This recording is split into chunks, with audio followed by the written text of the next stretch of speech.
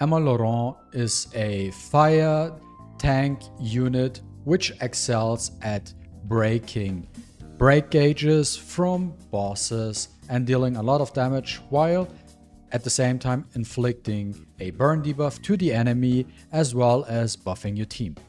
Emma's basic skills, Burn Up and Flame Cleave, both have break effects and deal additional 10% damage by targets who are inflicted with the burn debuff. It's important to know to make use of the additional 10% damage. You either have to use your QTE skill, which inflicts the debuff of burn, or her core attack. This way you can maximize the uses of her basic skills. To fully understand how Emma works, we have to take a look at her passive abilities. Emma has two passive abilities, the heat absorption and the heat emission. The heat emission gets triggered by using her basic skill Flame Cleave while heat absorption is active. The way to gain heat absorption stacks, which she can rack up to 15 stacks, which increases her defense by 7.7%, recovers HP by 7.7%, and at 15 stacks, it applies a shield by 7.7% of the user's max HP. The condition to stack up the heat absorption is by using her skills, the Burn Up, the Flame Judgment, or Extreme Evasion, which gives her 4 stacks in total, while using her ultimate skill gives her another 10 stacks. Heat emission, on the other hand, at 5 stacks gives you defense penetration by 7.7%. At 10 stacks, it increases the fire damage by 7.7%. And at 15 stacks, the heat emission effect applies to the team members as well. The way it works is to simply rack up Emma's heat absorption stacks by using her Burn Up skill, QTE, and her ultimate skill, as well as perfect dodging, getting up to 15 stacks. And after you get to 15 stacks, you want to use her Flame Cleave basic skill to convert her heat absorption into heat emission to deal as much damage as you possibly can. Emma's ultimate skill, Burning Pride, deals a lot of damage and has two unique abilities. While heat absorption is active, the damage of Burning Pride is actually reduced by 33%, but it will refund 50% of your power gauge and cooldown time. That means your cooldown from 45 seconds will go down to 27 seconds.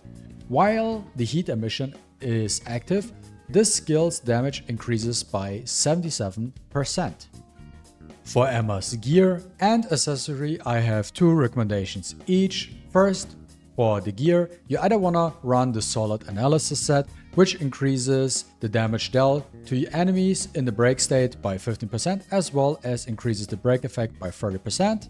Alternatively, you want to run the one-hit kill set as a 4-piece set because it will increase your ultimate skill damage by 25% and as well decreases the ultimate skill cooldown by 40 seconds, which allows you to spam your ultimate skill quite often. If you combine it with the heat absorption effect, you can cut that cooldown down to 15 seconds.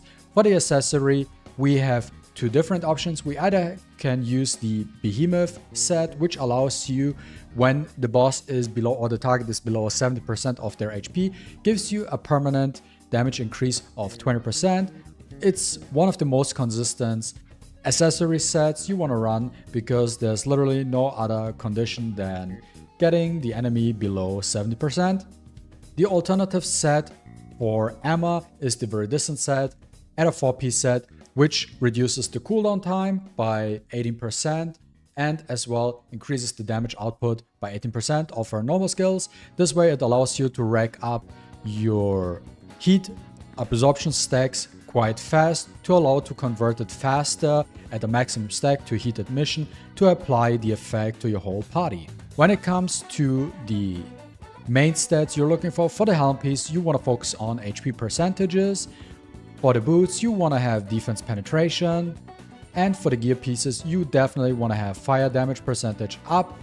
And for the second ring, you want to have HP percentage. The substats you want to focus on when using Emma are HP percentage, additional HP, defense penetration, and damage increase. She doesn't really need the critical rate and the critical hit damage because she racks her damage up based on her HP and her defense penetration. This way, it allows her to deal consistent damage and work as a breaker. When it comes to weapons, you either want to run her SSR exclusive weapon, the Night Thoughts, which is probably the best option for her. If you don't have the weapon, the second best option is the Grimoire, which allows you to get an additional power gauge acquisition rate up to 32% when you have it at Ascension 5. This sums up everything you need to know about Emma Laurent. Thanks guys for watching. Don't forget to leave a like and a comment down below. It helps out. And I see you with the next guide. Deuces.